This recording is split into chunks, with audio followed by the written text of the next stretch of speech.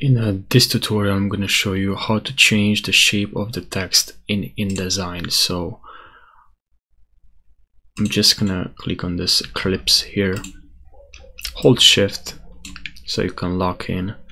Now if I click on this type tool, and now you see that it's changing from square, it's turning into a circle, and if I click here, now I'll add a text inside this circle, and I can go to type and fill with placeholder text. And now I have this here, can go to content, but I can't change it.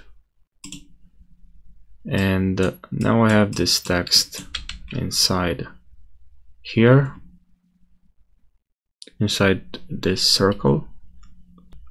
Now you can also, let's say maybe we grab again this circle here, but we click on this pad here and we can remove one maybe, but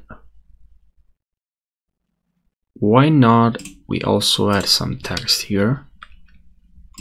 Type, we have some text here. Now we click on drag selection or use the shortcut A. We can grab from here, and now let's say I'll just use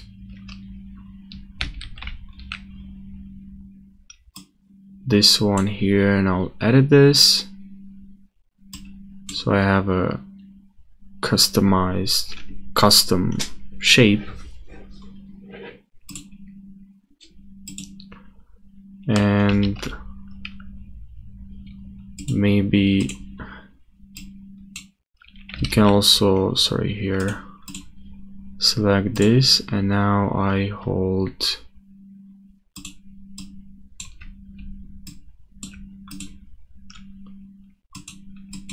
can create another one for this one. Can I'll hold, can click here and add another path, can select this, let's say,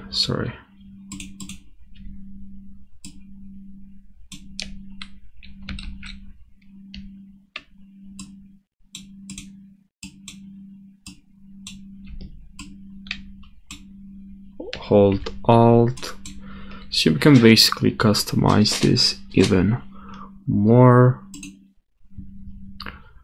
Another thing that you can do, you can go to File, and here I'm gonna add this here. Now what I'm gonna do, I'm gonna go to Object,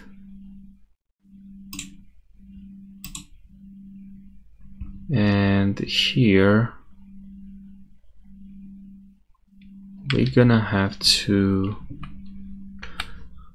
let's actually go to first to clipping, mask, and here can decrease these.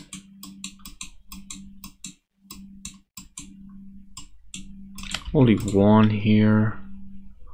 We do need preview.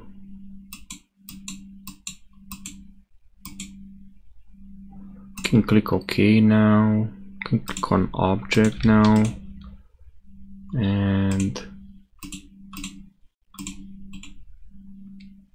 here let's convert clipping pad to frame. And now after we converted this to a frame, now press on your keyboard Ctrl+X to remove. So we only have the pad, and then here let's, so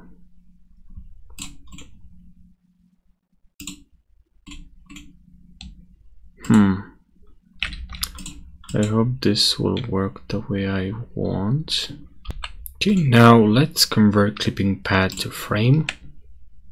Now let's press Command plus X because we want to cut the image at this point. Now we're gonna have to go to Selection, Object, and here select this object, and then here select just text. Alright, now we're gonna have to go to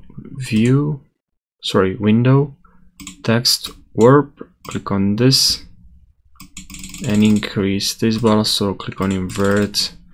And this is helpful because we're gonna increase the top offset. I like this quite more, and now I'm just gonna let's move this here, add some text, right click, place text. Now if I move this here, look at this nice effect. I really like this, so I hope you learned something. Also, a great tip in InDesign is to go to because when you start, probably these holders here are quite small, and way to fix this, let's go to Preferences and General, and I think it's in here, User Interface Scaling. Increase your interface UI sizing, and also the anchor point handle and bounding box display size. If it's small for you, make it large. It can really help you to grab all these anchor points holders very fast. So this can help you. So yeah, I think it's a very helpful tip. If you don't want to see this lines, just press on W. This will actually hide them when you see your end result. In this scenario, it's quite good to use the shortcut W. Now another tip I learned in Illustrator is you go to rectangle, or sorry, actually the frame rectangle, and you hold, use the arrows up and down and left and right. You can add frames equal size. You hold shift if you want to lock in. Now voila. Also use the shortcut Control plus D so you can add images much faster. Click one time. So this can really save you some time, you know, can really save this time. But just remember to hold down the button, you know, when you drag, but now keep holding down and then you can add. So it's very important to keep the mouse held down, because I was frustrated why it wasn't working for me. I was like then trying to use the arrows and it doesn't work, you know.